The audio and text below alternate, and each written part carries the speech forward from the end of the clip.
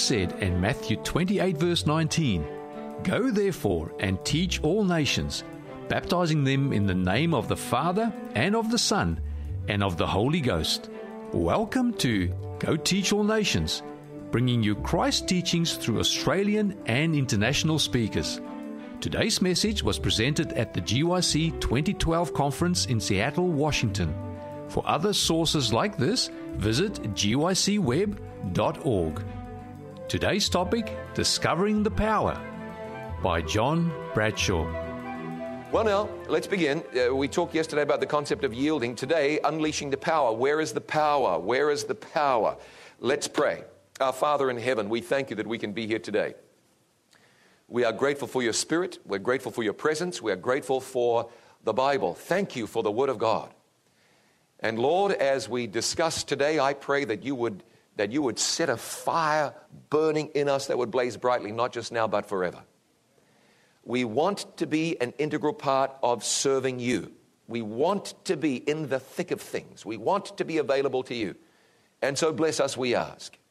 In Jesus' name, amen. Now, I would tell you, as we told you yesterday and today, at least these two morning sessions, I'm talking a little more big picture and conceptual. What you really want to hear is Pastor Jim Howard when he starts to talk about the nuts and bolts and the tools and the things that you can put in your toolkit and your work belt and in your armory. What he's going to be sharing is absolutely vital, and I would appeal to you not to miss it. There are many other things. I'm going to tell you this. There are many other seminars here that are worth hearing, but none of them will be as useful to you in a practical, soul-winning sense as what you hear Pastor Jim Howard talk about in parts 4, 5, and 6 of this seminar. So whatever you do, you just don't want to miss it. He's going to be talking to you about the tools you can use, how to turn your church congregation into a soul-winning center, how you can not just talk about plans, but make them happen. And he talked about that a little bit yesterday. But what he's going to be discussing is absolutely vital. And so recently, it was a year or so ago, a 29-year-old man from New Jersey decided that he would attend a wilderness survival training course that was held in the state of Utah in the month of July. And I'd tell you the name of the company that ran it, but that might be a little bit unfair under the circumstances. You see, you get these guys who never played rugby in their life, and now they need to prove to themselves that they're men. Some of us, we got that figured out long ago.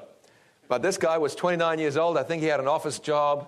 And, you can just die on the vine. And he said himself, no, I've got to go and push myself to the limits and get out there in the outdoors and defeat it and not be defeated by it. And so he and a number of others went to the school in Utah. The people who ran the program, it was their intention to push people to the limit. And they did. And they said to them, no food today, no water today, other than what you can find out there in the desert. I don't know if you've been in too many deserts in Utah in July, but there's not typically a whole lot of water out there. Temperatures that day got up above 100 degrees. People out there got thirsty. And you know what happens after you're thirsty? You can start to dry out, and he became dehydrated. Now, when he was hallucinating and slurring his speech, the people around him said these are classic symptoms of real dehydration.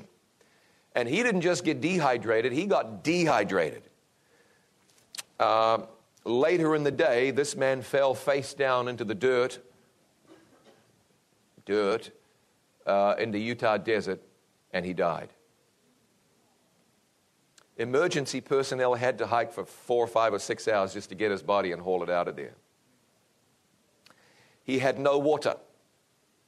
And unsurprisingly, given the circumstances, he perished out there in the Utah desert. He had no water. As tragic as that is, here's what makes it even more tragic. This man died 100 feet from a pool of water. 100 feet. And what's even worse is that the people who were conducting this course and leading out in this course, the course, leaders, I guess you'd call them, had water on them, literally on them, inside coat pockets and in belts and so forth. They had water bottles. Other people, when they were tending to this dead man, were amazed that they could hear water sloshing around. Our friend perished while people around him were carrying water which could have saved his life, which would have saved his life. Totally unnecessary, extraordinarily sad, completely needless, but no different to what happens in our churches on a daily basis. People are dying when the life-giving Holy Spirit is being offered to them on a moment-by-moment basis. There is no reason that our churches ought to be deserts for and of the Holy Spirit. No reason at all. We should be wading through deep rivers of the Holy Spirit. The Spirit of God ought to be falling down around us and on us. Listen to these words. If you have a Bible, you might as well open it up. Luke 4, not Luke, John, Luke 4, John 14. And we'll look in verse 16. If you have an iPad or a phone or something, I guess you could open that up too. John 14, verse 16, Jesus said, I will pray the Father, and he shall give you another comforter, that he may abide with you forever. Even the Spirit of truth, whom the world cannot receive, because it seeth him not, neither knoweth him. Jesus said, I will not leave you comfortless. This is in verse 18. I will come to you. Jesus promised us the Holy Spirit. And I'm not interested in trying to define just what the Holy Spirit is, because it's an impossible task. We will find out when you get to heaven. Other than the Holy Spirit brings to us the personal presence of Jesus Christ. The Holy Spirit is the third member of the Godhead. For anybody to die of thirst spiritually when Jesus has promised to send us the Holy Spirit is a calamity. Now, just let me appeal to you. I'm stepping out of my track here a little bit. Here's what Christians have taught for hundreds and hundreds of years, and that is that the Holy Spirit is a person and is a member of the Godhead. That's what Seventh-day Adventists believe. Now, I don't care for you to go back to 1845 and say that one of our pioneers was confused on the subject, but because Ellen White said the pioneers had the truth, then we ought to be confused on the subject as well. Ladies and gentlemen, I beg you, if you're going to be any use to God at all, and any use to God's work at all, don't get caught up in what I would term theologically dumb stuff. Just don't do it. Just don't do it. It's as plain as the nose on your face that the Holy Spirit has personality. We are told again and again and again in the Bible and the Spirit of prophecy, the Holy Spirit is a person. We are told again and again and again, it's as clear that the Holy Spirit is a member of the Godhead. Now, it could be that we wake up one day and we discover that the entire Seventh-day Adventist Church for 150 years has just been wrong about one of the biggest points of doctrine that we have. But I don't think so. I don't think so. Friend, there are deceptions around every corner, and there's one with your name written on it. And unless you purpose in your heart that you're going to stand on the Bible and the Spirit of prophecy, unless you purpose in your heart that you are not going to decide you know more than the church knows, then one of those deceptions is going to eat you up and swallow you down. Don't get dragged off into anti-Trinitarianism. And the Holy Spirit isn't a person. And I'm not just going to keep the Sabbath. I'm going to keep the lunar Sabbath. And this week it's Saturday. Next week it's Wednesday. And the week after that it's Friday. There's a reason lunar and lunacy sound similar. Stay on track. Stay on the ship. Stay with the Bible.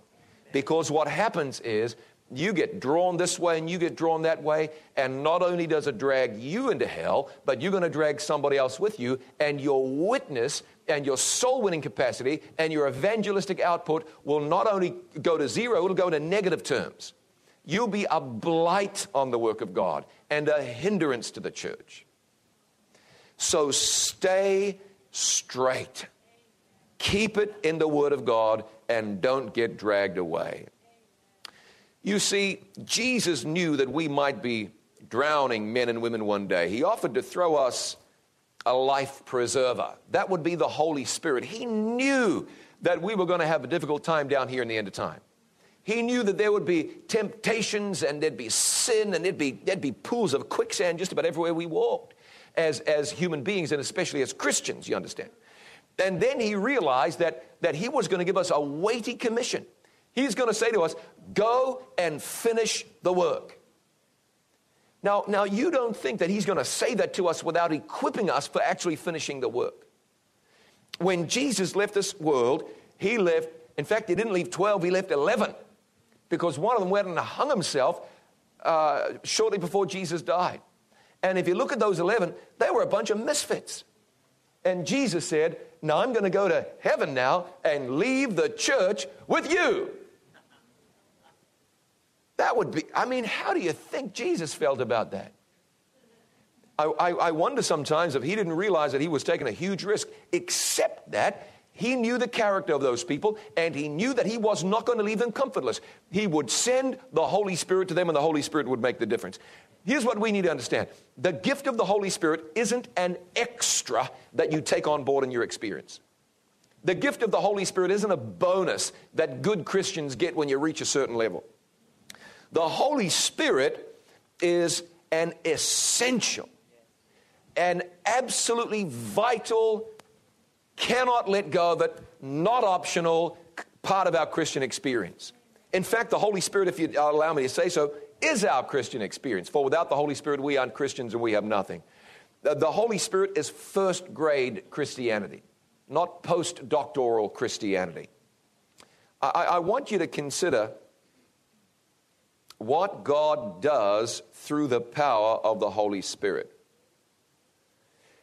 Keep something in mind as we talk about finishing the work, and that's this.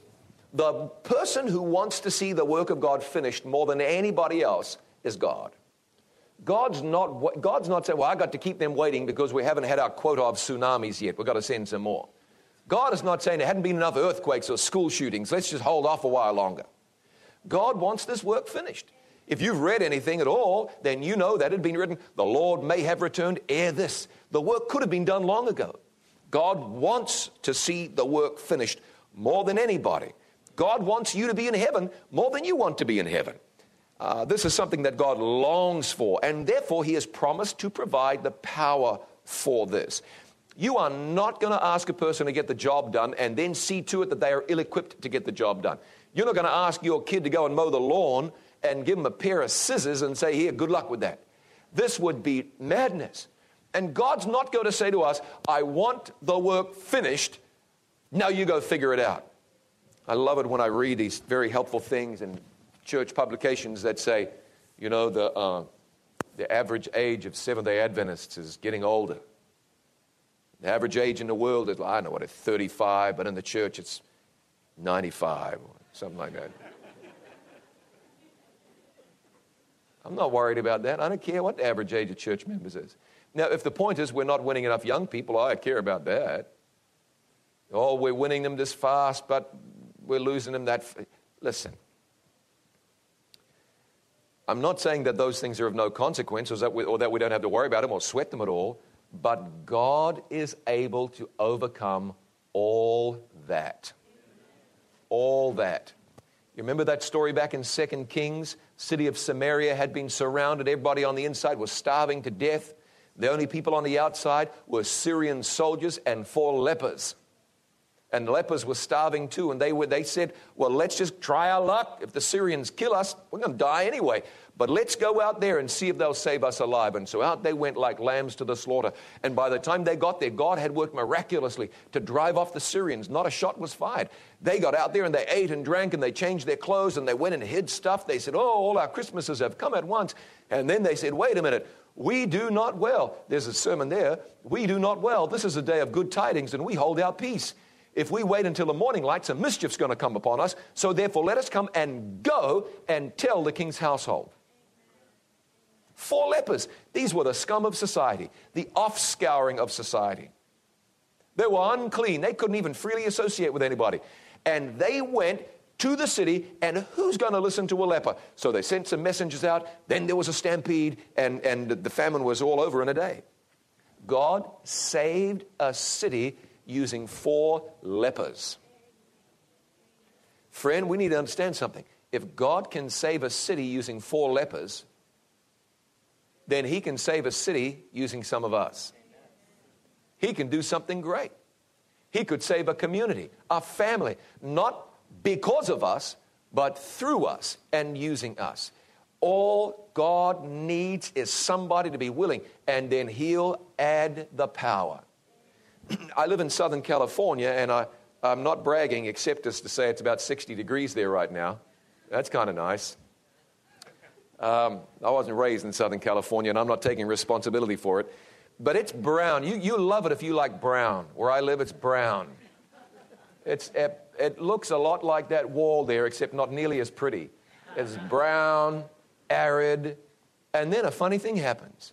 It'll rain once a year for several days, and then you look outside, and it's green. You say, where did that come from? Right now it's green. It looks like Wisconsin. Okay, it's not that green, but it still looks shabby, but it's green. It's a pretty sort of a shabby. I put it another way. My son decided that he was going to plant some stuff outside our kitchen window on a little hillside. And he planted some radishes and watermelons and pumpkins and various things. And they didn't really come to anything. Until recently, the landlady put in some irrigation. And that little hillside started getting lots of water. Every day, there were lots of water. And this was like in late November. My son is out there harvesting radishes. All you needed to do was add water. That's all. It looks brown there and barren there, but when the rain comes, it's transformed. All you got to do is add water. We might look arid and barren and not up to much. All God needs to do is add water. That's all. The showers of the Holy Spirit. And when the Spirit of God is added, something remarkable takes place. There is power to get the job done. In the Desire of Ages, page 669, the Holy Spirit is described as the most essential and complete gift that God could bestow upon his followers. A gift that would bring within their reach the boundless resources of grace. Now, let's consider some of what we read in the Bible about the Holy Spirit in connection with getting the work of God done. Turn with me to Acts chapter 1, and we'll read a few verses here. Acts 1, I'll start reading in verse 4 while you turn, or while you log on, or whatever you do these days. Acts 1, verse 4, being assembled together with them, commanded, that is, I'll just read, commanded that they should not depart from Jerusalem, but, and this is Jesus speaking, wait for the promise of the Father, which he said, you have heard of me.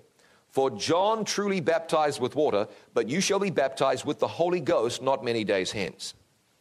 Now they were all confused. They said, are you going to at this time restore the kingdom to Israel? Jesus said, it is not for you to know the times or the seasons which the Father has put into his own power. Verse 8, but you shall receive what? Power. After that, the Holy Ghost has come upon you, and you shall be witnesses to me, both in Jerusalem and in all Judea and in Samaria and unto the uttermost parts of the earth.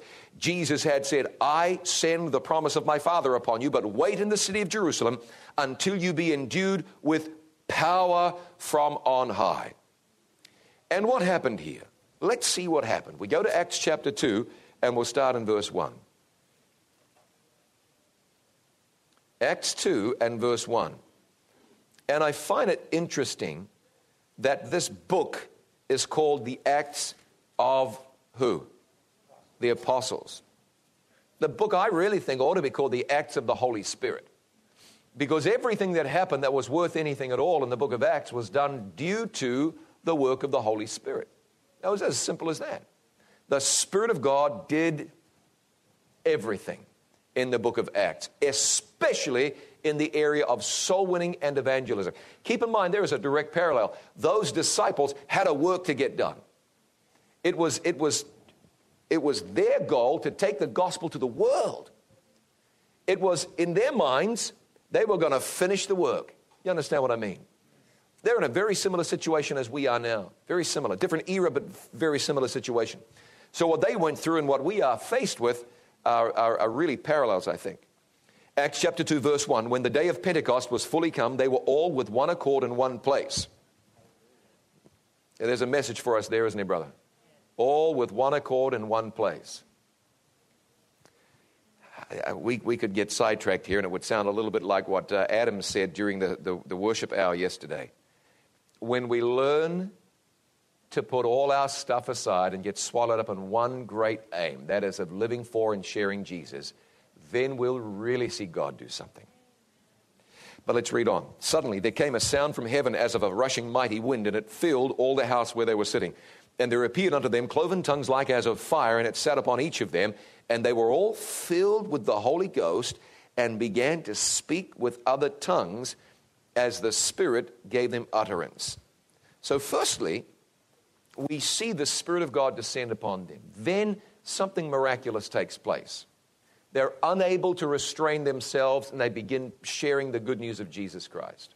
They do so in a variety of languages. Second, when the people see what's taking place, they are shaken by this. Their response is, first of all, what's going on here? Are these men drunk? Peter gets up and he preaches. The Holy Spirit drives him into action. It's not possible that Peter can sit still and keep quiet. He proclaims the word of God. The people, as a result, are convicted, and they ask the big question, men and brethren, what shall we do? They are told what they need to do, and they do it, and 3,000 people are baptized. And how did that happen? Not because Peter was astute, not because he was brilliant, not because he was well-trained, even though he was well-trained, not because of those things, but it happened because Peter was filled with the Holy Spirit of God. The power of God descended upon him. Friend, here's what you need. The power of God. It's that simple. Now again, and you're going to understand here that I'm not against training. I mean, it is written, operates at evangelism training school, SALT at Southern Adventist University. We believe in this thing. But even if you got no training and you got the Holy Spirit of God, God could do something with you. Now, if you got the Holy Spirit of God and training, God could do much more with you. There's no question. But the component we all must have is the Holy Spirit of Almighty God. Think about what took place at Pentecost. I read this in the book Acts of the Apostles, not this Acts of the Apostles, but what Ellen White wrote, Acts of the Apostles. Let me read this.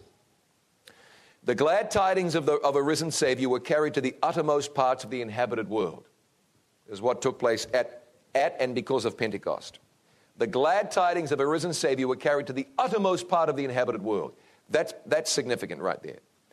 As the disciples proclaimed the message of redeeming grace, hearts yielded to the power of the message. I hold evangelistic meetings with great frequency. And here's what I know. It doesn't matter how eloquent I am or how well I choose my words or how clever I am in the pulpit. What matters is whether the Holy Spirit is working and hearts are yielding to the grace of God. I recall holding a meeting in one little old town. It was a town where nothing much happens in terms of public evangelism. And we went there, and I was as green and hardly knew what I was doing. And I was encouraging the church members to sit in the meeting hall in the church, meeting hall and then church, and pray. And there was one dear lady who was I've got to run through my thesaurus of what do you call a word when you're substituting another word and you're trying to use it? Synonyms. I've got to find you sure it's a synonym? I've got to find a synonym.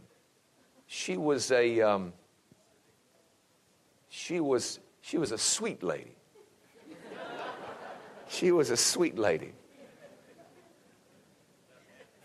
That's a synonym. She was a sweet lady. And, she was one of these ladies who say, oh, she's nice, but she means well. One of them ladies. She meant well.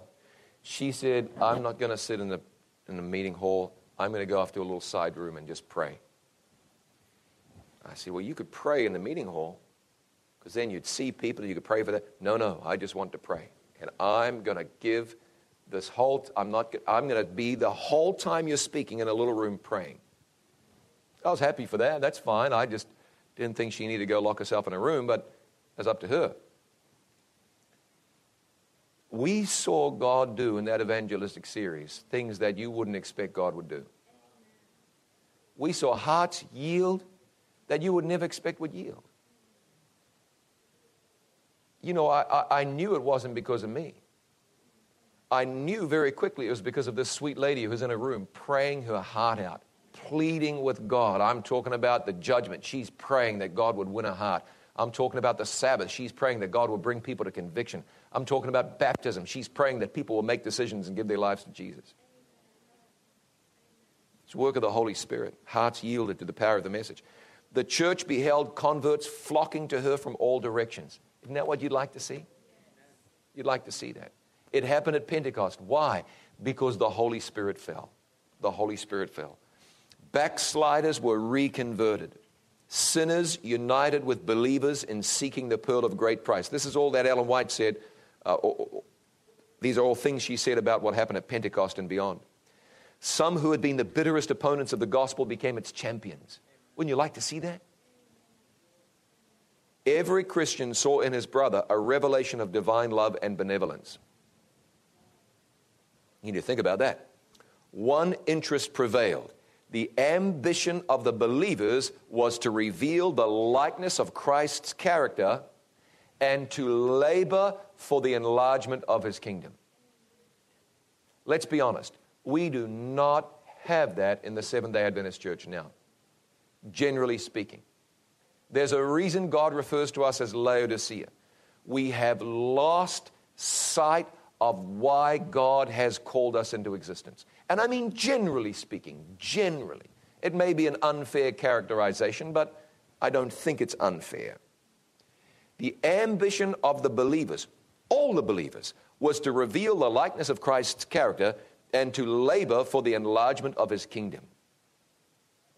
This is what happened when God did then what he wants to do now. And his people then didn't resist.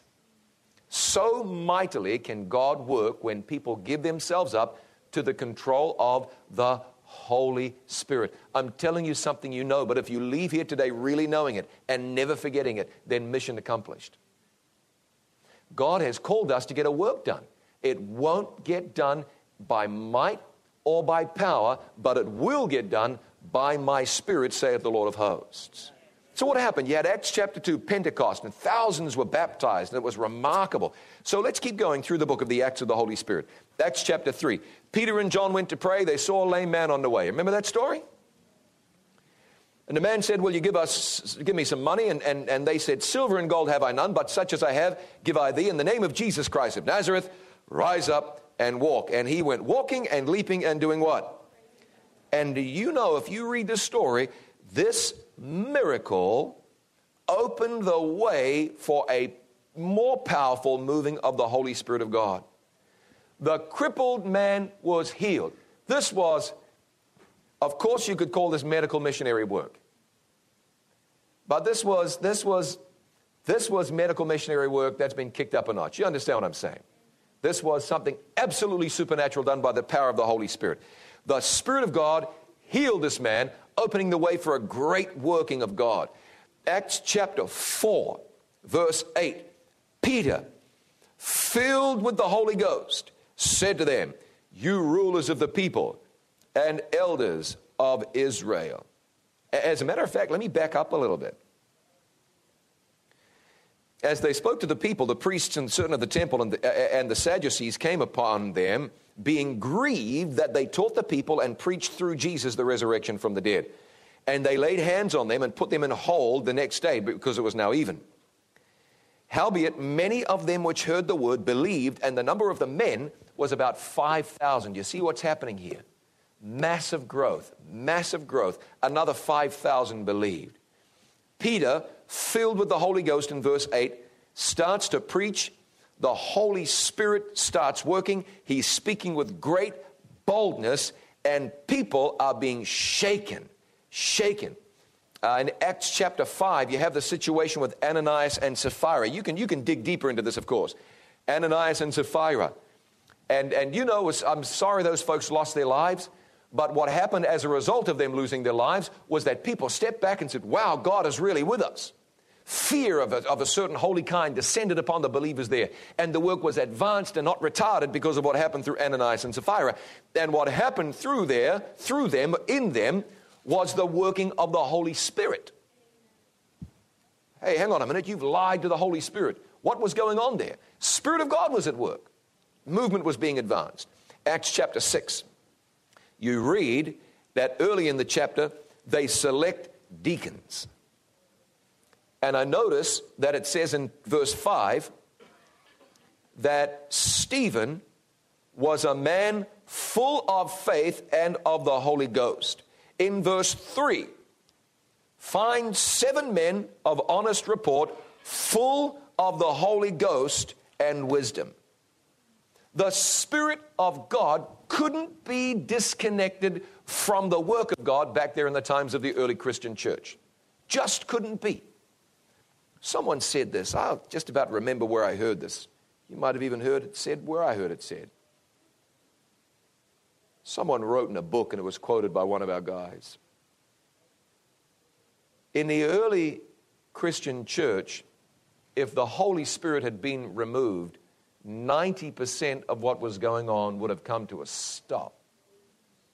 It might even have been more. If the Holy Spirit was removed from the Seventh-day Adventist church, today, this person said, not me, I wouldn't say such a thing, but this person said, 90% of what's going on today would probably just keep on going on. I didn't say that, I'm just telling you what somebody else said. Acts chapter 7, Stephen is preaching, and you read in verse 55 that he was full of the Holy Ghost. Acts chapter 8, believers receive the Spirit. Then Philip is so in tune with God that when the Holy Spirit says, I want you to go and talk to that guy in the chariot, he goes. Spirit of God led him out into the wilderness. Get in the chariot. He ends up baptizing the man. Then Philip left because the Holy Spirit caught him away. Wouldn't it be something if you were able to say, I'm going to Aberdeen, Washington, because the Spirit of God is driving me there. I know where I'm going to go to school. I'm going to go to Penn State or UT or Andrews University for one reason, and that's because the Holy Spirit is compelling me to go there. The believers back in the time of the early Christian church had a supernatural experience, and I don't want to encourage you to start living in the supernatural like you're some kind of space cadet. You don't want to do that. But if we are close to God, God is going to lead us to people. The Lord is going to tell us, this one, God will say, don't say that, say this instead. God will tell you what door to knock on. If we're as close to the Lord as Stephen was. Acts chapter 8, we did that. Acts chapter 9, Saul has been fighting against the convicting power of the Holy Spirit. Then he's filled with the Holy Ghost. He begins to preach. Those who hear him are amazed. The churches are multiplied because, and I quote, they were walking in the comfort of the Holy Spirit. Peter heals Aeneas. Peter raises Dorcas or Tabitha from the dead. I mean, what was going on there was fantastic.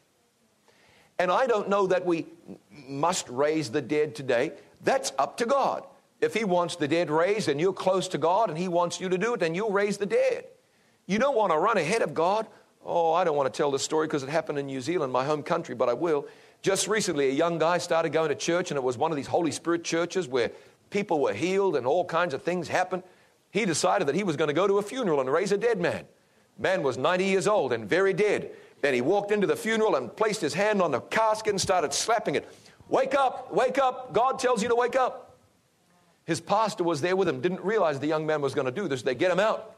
They try to straighten him up. Then he goes back to the graveyard and tries to raise the man from the dead. You don't want to do that.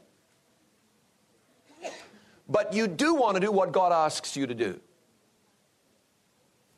I don't want to make you afraid now, but you do want to do what God asks you to do. And if you're close to God, you're not going to hear mixed messages and confused signals. You're not.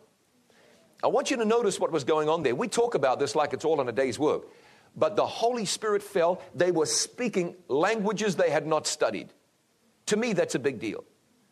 We have an evangelistic series coming up in, we have southern Mexico next month in January, Costa Rica in February, and I don't speak Spanish at all, beyond just a few words, unas palabras. And then in March, we got a meeting in the Czech Republic. My Spanish isn't good, but it's a whole lot better than my Czech. Czech is tough, man. There's hardly any. You know, with Spanish, you hear them say Sabado. Well, you know what that is. That sounds like Sabbath, you know. But in Czech, there's nothing that sounds like English. It's different. If I stood up before people and spoke Czech, that would be a miracle of grand proportions. What was taking place at Pentecost was a miracle of grand proportions. And then they healed a lame man. I have never seen a lame man healed. To me, this would just be fantastic. I know it happens. When our It Is Written team was in India a few years ago, there was a boy and he was blind or he was crippled or he was something. And they prayed for that boy and he recovered just right there before their eyes. Things happen. But that's a miracle of immense proportions. And then Peter raises this woman from the dead. I mean, this is big stuff. Acts chapter 10, Peter has the vision of the unclean animals. And then he is told by God, go and preach and not consider the Gentiles to be unclean. Go on down there to Cornelius' house. This is the work of the Holy Spirit. You just cannot escape the Holy Spirit in the book of Acts. It wasn't a one-hit wonder. Everywhere I turn around, I'm seeing advertisements for 5-hour energy. You drink this and you're going to be able to do whatever you want to do. Well, you know, I would advise you not to do that. Just get some sleep and eat some oranges, kiwi fruit or something. You'll be okay. When God promises the Holy Spirit, he's not talking about a false boost that you get from a caffeine blast out of a little bottle. This is not Red Bull. This is the real deal. You can be plugged in and glowing because the Spirit of God has come upon you. The Holy Spirit, I'm quoting now from Acts of the Apostles, page 38. The Holy Spirit came upon the waiting, praying disciples with a fullness that reached every heart. The Infinite One revealed himself in power to his church. It was as if for ages this influence had been held in restraint. Sounds familiar. And now heaven rejoiced in being able to pour out upon the churches the riches of the Spirit's grace.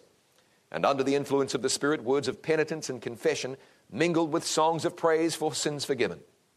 Words of thanksgiving and prophecy were heard. All heaven bent low to behold and to adore the wisdom of matchless, incomprehensible love. Lost in wonder, the apostles exclaimed, "Herein is love." They grasped the imparted gift. And what followed? I love this language. The sword of the Spirit, newly edged with power and bathed in the lightnings of heaven, cut its way through unbelief. Thousands were converted in a day. Now, if you have not received any form of formal training in terms of soul winning and evangelism, get it. You ought to. If you can't go to SALT or you can't go to some other school, go to the pastor of your church and say, hey, get something figured out.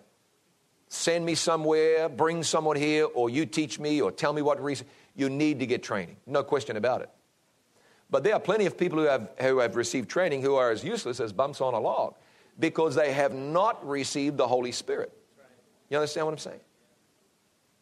These two things have got to go hand in hand. These disciples here, they'd been with Jesus for 3.5 years now. It's not like they'd learned nothing.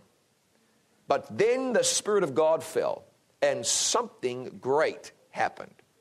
If you are in a warfare, and you need to have the best weapons you can get your hands on. The very best. That's why our military spends gobs of money on technologically advanced weaponry, because you don't want the other guy to have the edge, and you are in a battle against a fearsome foe. When you're going after someone in terms of soul winning, there's someone else going after that person as well. And the forces of darkness are powerful. I read about some of the things that Uncle Sam has. These F-14 airplanes, Tomcats they call them. They fly almost 1,500 miles an hour. F-15s, 1,875 miles an hour. We were at a museum in Dayton, Ohio. It's a magnificent museum, the National Air Force Museum. It's phenomenal. There are B-52 Stratofortresses there. Humongous planes. They carry 70,000 pounds of ordnance. These B-2 stealth bombers. And they're really something. They can fly 6,000 miles without refueling. They've got this skin on them, and they're shaped in such a way that the enemy can almost not detect them at all. They retired the Blackbird, the SR-71. It used to fly at Mach 3. I don't know how fast that is, other than it's really, really, really fast. These are real weapons. I read about this thing. Tsar, like a Russian Tsar. Tsar bomba. Tsar bomba. That's one of those Slavic words that sound a whole lot like an English word. Bomba. You know what I'm talking about there. This translated Emperor Bomb. Hydrogen bomb, the most powerful nuclear weapon ever detonated. They tested it over 50 years ago. Yeah, over 50 years ago. Soviet Union developed it. Its original intent was that this weapon would have a yield of about 100 megatons of TNT. Now, you might not know how big that is, but I'll tell you in a minute. They had to reduce the yield by half because a bomb that size would have blown the aircraft that dropped it out of the air. It's just huge. The nuclear fallout would have been too great. They only built one of them and tested one of them. How big was this bomb? Think of Little Boy and Fat Man. Those are the bombs that dropped on Hiroshima and Nagasaki. Think of those bombs. Combined. This one, Tsar Bomba, was 1,400 times more powerful than those two bombs combined. When they tested this thing, it destroyed an area larger than the city of Paris. It was way up in the wilds of Russia. There's not much there anyway, I suppose. They didn't mind destroying some of that wilderness. Huge. The fireball was 2 miles across. This thing was huge. Turn with me to Ephesians chapter 6. Ephesians chapter 6. In Ephesians chapter 6, Paul writes, "Finally, my brethren, be strong in the Lord and in the power of his might. Put on the whole armor of God that you may be able to stand against the wiles of the devil." I'll drop down to I won't actually. "For we wrestle not against flesh and blood, but against principalities, against powers, against the rulers of the darkness of this world, against spiritual wickedness in high places." You ought to let those words sink in. We are really involved in a real warfare. "Wherefore take unto you the whole armor of God, that you may be able to withstand in the evil day, and having done all to stand." He says, "Have your loins girt about with truth. Have on the breastplate of righteousness. Your feet ought to be shod with the preparation of the gospel of peace. Above all, take the shield of faith, wherewith you shall be able to quench all the fiery darts of the wicked, and take the helmet of salvation." I want you to notice something about these weapons so far. If you think about a belt or a breastplate or shoes of some kind and a shield and a helmet, these are defensive weapons. Nobody ever walked into battle sharpening their shield and saying, I'm going to take out as much of the enemy as I can with my shield. These are defensive weapons, but there's an offensive weapon listed here, which is next. And take in verse 17, the sword of the Spirit, which is the Word of God. I want you to notice that the Word of God is described as the sword of the Spirit, which means you wield it, but it's the Spirit that makes it effective. The Word of God isn't the sword of you. It isn't the sword of a preacher or the sword of the church. It's the sword of the Spirit. You might act, but God, through the Holy Spirit, is going to do something powerful because the Word of God is the sword of the Spirit. A friend of mine once said something very interesting, I thought. He said, the Word of God is like a lion. You don't need to defend it. You just need to let it loose, and it'll defend itself. God has given us a powerful tool, the sword of the Spirit. Listen to this from Acts of the Apostles. The arguments of the apostles alone, though clear and convincing, would not have removed the prejudice that had withstood so much evidence. But the Holy Spirit sent the arguments home to the hearts with divine power. The words of the apostles were as sharp arrows of the Almighty, convicting men of their terrible guilt and rejecting and crucifying the Lord of glory. You see, when the Spirit of God is poured out, you don't use the Holy Spirit. The Holy Spirit uses you. If we can learn to share Jesus in a way that relies on the power of the Word of God and the power of the Holy Spirit, we'll see greater results. I said something recently that's not original. And you may well have heard this before, but nobody was ever converted because they lost the argument. Very few people become Seventh-day Adventists because they say, you know, you argued so well and defeated me so thoroughly, I've got no other thing to do than join your church. But when the Holy Spirit works, the old story is told about some fellow who came to town. He challenged the pastor of the church to a debate. They were going to debate about baptism. I'll tell us quickly because time is pressing. And the pastor ended up with laryngitis and couldn't do the job. And he turned to the old deacon and said to the deacon, you need to do this. And the deacon was as meek as anything. And so the deacon went to the debate, and he was going to talk first. The other guy would talk second, and he would have the right of reply. And he opened up his Bible to a certain verse, read the verse, and sat down. His opponent was convinced he had him beaten. He stood up and spoke for an hour. The old guy stood up again, flattened out his page, looked at the verse, and said, it's still there. Closed his Bible and sat down. All we are vessels through whom the Holy Spirit can work. That's all. When I've been in more fights in my time than I care to admit. And some of them you wouldn't call fair. Every time you walk into a situation, a spiritual situation, and you are armed with the Holy Spirit of God, it's not a fair fight. It doesn't matter whether you are up against a theologian, an atheist, a skeptic.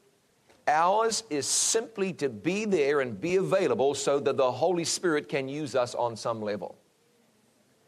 And when the Spirit of God takes occasion to work through you, something powerful will occur. So, our homework assignment is this, as to get on our knees and plead with God that He would give us His Holy Spirit. Every day. Every day. If you did not pray this morning that God would give you His Holy Spirit in a powerful way, then you were neglectful. Now, you might pray that and your day's just going to go on by and you don't see any discernible difference. But you will pray that God will give you the Holy Spirit of God and then opportunities to be used in His service. And when the two come together, it's going to be like a nuclear explosion. We tell Him, Lord, I yield to you. Count me in. I want to be involved in this. Don't want to sit on the sidelines. And then, Lord, now that I'm in, fill me with your Holy Spirit so something can happen. And God has promised us, if you then, being evil, know how to give good gifts to your children, how much more will your Heavenly Father give the Holy Spirit to them that ask Him? If Bill Gates walked in and said, I will give $1 million to everybody in this room, you'd be all over it. And so would I. But God has promised us a gift far greater and far more valuable. To everybody, no strings attached. He will give you the Holy Spirit of God. This is something that will get the work done. The work will not be finished without a powerful outpouring of the Spirit of God. And it will fall, the Spirit will fall, but not necessarily on you if you are not appealing to God, praying that He will fill you up. Let me read this. If the fulfillment of the promise is not seen as it might be, it is because the promise is not appreciated as it should be. If all were willing, all would be filled with the Spirit. Not if all were intelligent, if all were brilliant, if all were capable, but if all were willing. Simple as that. Wherever the need of the Holy Spirit is a matter little thought of, there is seen spiritual drought, spiritual darkness, spiritual declension, and death. Whenever minor matters occupy the attention, the divine power which is necessary for the growth and prosperity of the church, and which would bring all other blessings in its train, is lacking, though offered in infinite plenitude. God has promised that your life need never be the same again. If you just say, here I am, Lord, like a dry ground, rain on me, God will do it. Not like that cat who tried to buy the Holy Spirit and use the Spirit for your glory, His glory.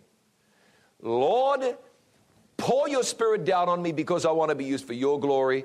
God will do something remarkable. It's 10:47. Let's pray. Our Father, bless us with your Spirit. I appeal to you that you would turn all of us into people who would do, at bare minimum, nothing less than plead with you to be filled with your Spirit. Nothing's going to happen if we are not filled up. And yet you have given us example after example, story after story, account after account of people who were filled with your Spirit, how you poured your Spirit out in great measure. Lord, we know that the latter rain is going to fall. No question.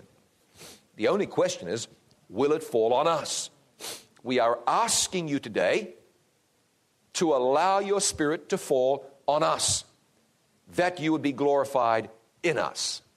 Now, you will either do that or you are a liar, because you have promised that you are more willing to give your Holy Spirit to your children than parents are to give good gifts to theirs. So, Father, allow us to work in harmony with you, to yield to you, to surrender, and then fill us up to overflowing for your glory and honor, we pray, thanking you in Jesus' name. Would you say with me, amen. This message was recorded by Fountain View Productions for GYC. GYC, a supporting ministry of the Seventh-day Adventist Church, seeks to inspire and equip young people to be vibrant, Bible-based, and Christ-centered Christians. To download or purchase other resources, visit gycweb.org. This program has been brought to you by 3ABN Australia Radio.